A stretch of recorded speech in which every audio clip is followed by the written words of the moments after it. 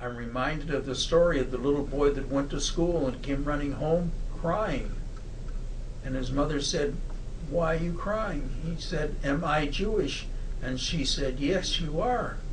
And the little boy says, "I don't want to be." He had run up against it at school,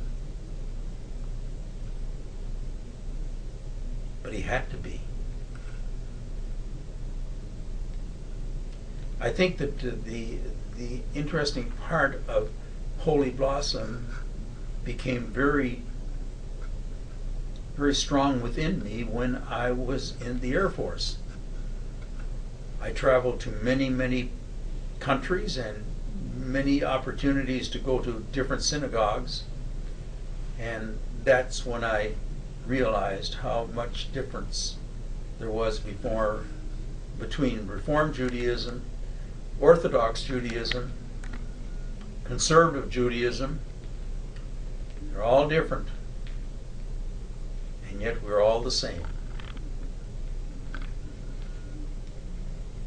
My awareness is important as far as my children and their children. I have 8 grandchildren.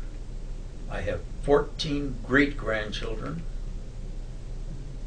and they're all brought up, and an important part of Judaism is their life. I only hope that it will continue as they grow older.